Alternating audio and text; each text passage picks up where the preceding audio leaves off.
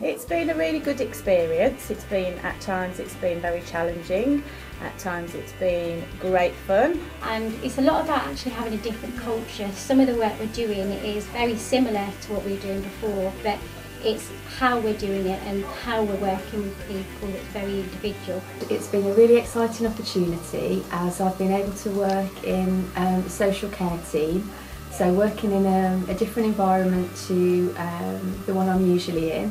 I mean, I think it's been a really good opportunity for somebody who works on the fringes of social work to have a good understanding of what social workers and social care assessors and anybody involved in helping sort out a person's life has to actually do.